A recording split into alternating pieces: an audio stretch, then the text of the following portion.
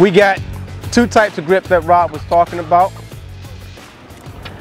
We got a forehand grip and a backhand grip. For me particularly, I used to play ping pong. So my forehand grip is up tight, up top, close actually to the paddle.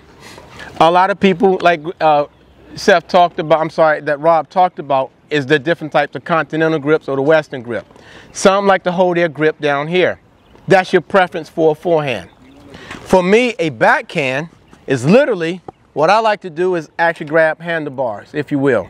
So I'll take that same grip here and apply it to my racket, and that's my backhand.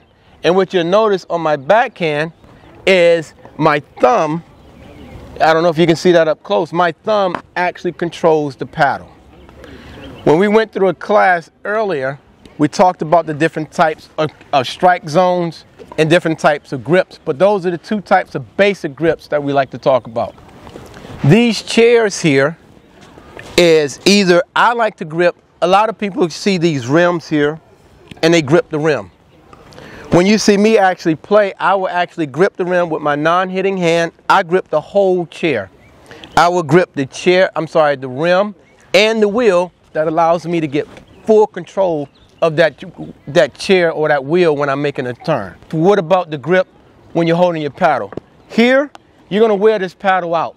Okay, so this be ready if you're playing from a wheelchair position, because I actually use my thumb, paddle, and grip to hold the chair. Now I have full control of this chair, but it's only just for a moment to where I can hold the chair and make a move or be mobile and to get back into position. You're going to see all of that stuff a little bit later. So we have these things here are ball stoppers, meaning if a ball comes onto the court or if the ball rolls out, it's going to stop the ball. The reason why that is because we don't want folks to, when they're actually in play mode, to injure their ankle, roll, and bad things happen. So respect the call, if you will.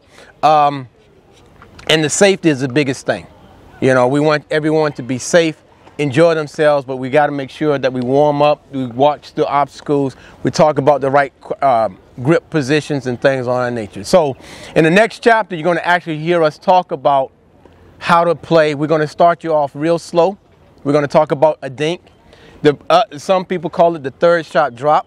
Others call it the long dink. So we'll get into that. So we'll see you guys on the court. We just finished up our safety brief, and now we're going to start playing.